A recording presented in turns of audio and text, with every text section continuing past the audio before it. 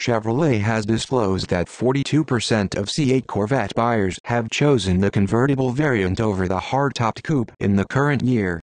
During a Corvette update at the National Corvette Museum in Kentucky, Harlan Charles, Chevrolet's C8 Corvette product marketing manager, shared this information.